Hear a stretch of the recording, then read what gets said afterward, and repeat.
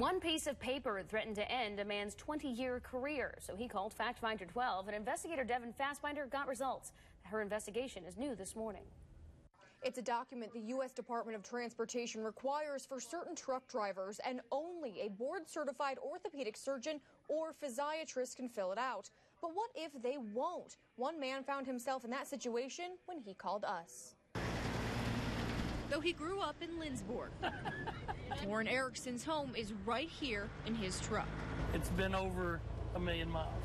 Like most truck drivers, he has an appreciation for the road, the big rig, and other traffic. But one thing makes him unlike many others. But it's honestly like just wearing a pair of pliers. It truly is. Erickson has a prosthetic hand. I do understand having a disability. You know, I've had this since 14.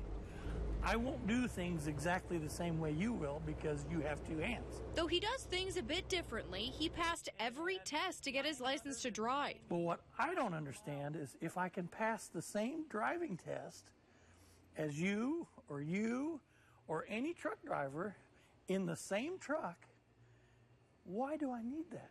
He's talking about this form called the Skilled Performance Evaluation Certificate. The federal government requires drivers like Erickson with a missing limb or other disability to fill it out every 2 years.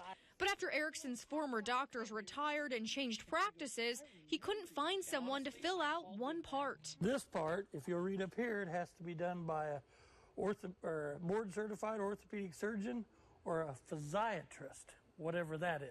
Erickson called doctors all over Kansas who refused, saying there were liability concerns. That's when he called FF12. I found a doctor in Wichita at Advanced Orthopedics willing to help. Now Erickson can drive as he pleases, at least until 2018. But for Erickson, it's not just about getting a form filled out. He thinks this rule is discrimination because his limb difference doesn't affect his ability to drive. The doctor here told Erickson other doctors may have been confused about what he needed, and once it was explained, it wasn't a problem to give him the exam. Do you have a problem that you can't resolve? Give FF12 investigators a chance to look into the facts and see if we can help. Send an email to investigators@kwch.com or call us at the number you see there on your screen, 831-6166.